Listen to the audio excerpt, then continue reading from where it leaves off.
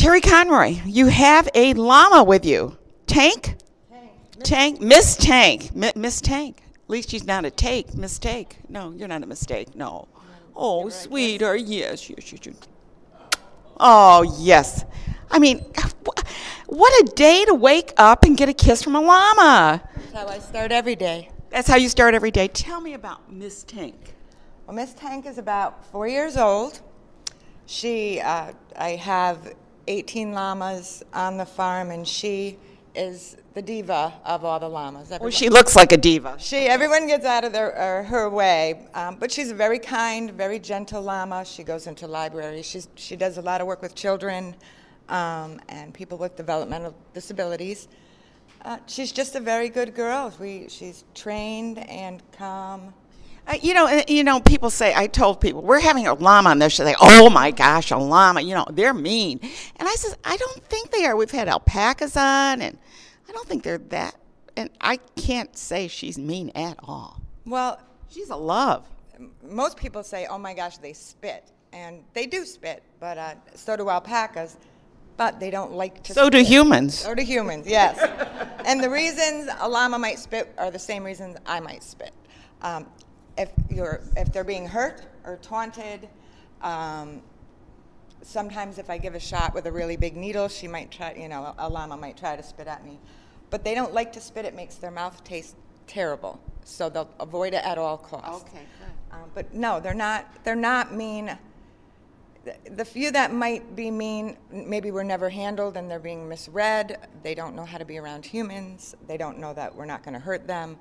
But most llama owners work with their animals, the same with alpacas, so they're pets, really. Now, you are involved in a GALA. It's called the Greater Appalachian Llama and Alpaca Association. And tell me, this is really incredible. You're having a meeting in the area, is that correct? Well, every year, I'm a member of GALA, and every year we have a conference for 4 days, and we fly in the best llama trainers, the best llama vets. Well, we call them camelid because the camelid family is llama. Camel, as a camel, right? A camelid family and has camels, llamas, alpacas, vicuna, and guanaco. So, I haven't heard of those last two. Yeah. So if we bring in veterinarians that work with these animals, and that's where we learn. I do most of my own vet work, so do most llama and alpaca owners.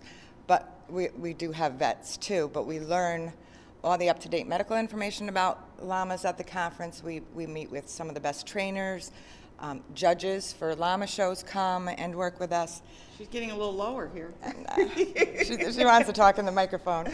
But it's a 4-day conference for us, and this is the first time it's been in the Albany, New York area in many years. Usually I travel to Pennsylvania or Connecticut, Massachusetts. So this is fun. We're at the Century House in Latham. Can anyone go? Well, you have to be a member of GALA and have a strong interest in llamas and alpacas to go, but of course anyone can go to the conference. But on Saturday afternoon, the conference is November 7th through November 10th. And on Saturday afternoon, November 9th, from 1:30, we kick off with a llama parade open to the public at the Century House.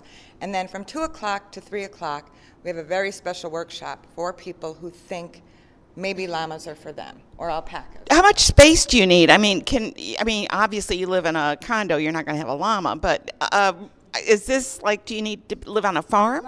Well, I live on a farm. Most people do live on a farm, and you don't need as much space as, say, horses or other livestock. The books all say you can put 6 llamas on an acre, and mine will all go into like one corner together. They're a herd animal, so my husband has to mow the pasture. They don't even put a dent in it. Because they don't eat a lot. Well, except Tank is the only exception. She likes to eat a lot. I should have brought a carrot for Tank.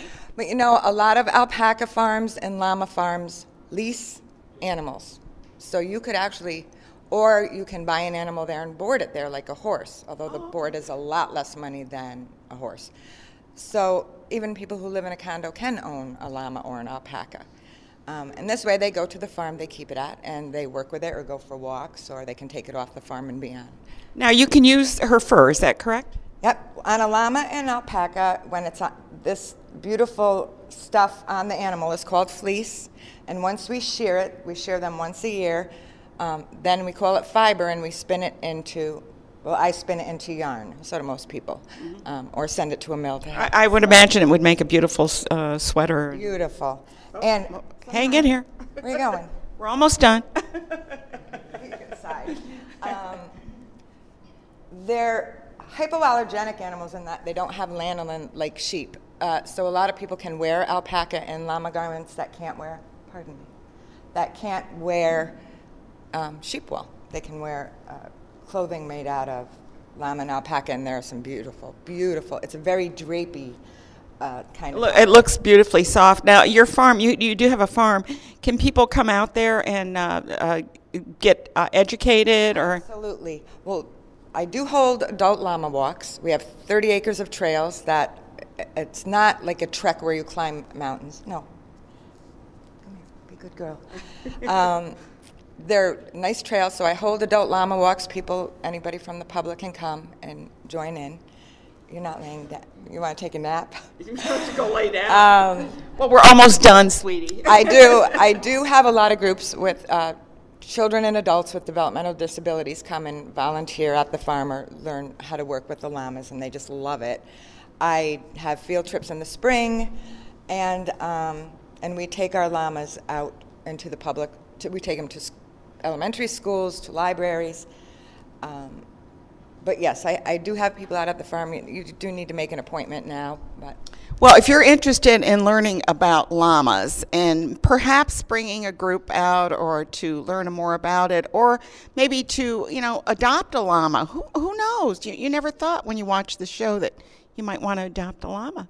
They're wonderful. She's been here for a while this morning, and everybody's had their picture taken with her, and we've been petting her, and she's just sweet, and she hasn't spit at anybody yet, and I don't think she will. So anyway, she's been giving everybody kisses. What's not to like about getting a kiss from a llama? Thank you so much, Teri, and thank you for bringing her in today. And she's over in Altamont if you'd like to learn more about it. It's Wunsapana Farm, and it's on the web, and you can also go to my website and find out more about it. Thank you so much, Teri. Great to see you.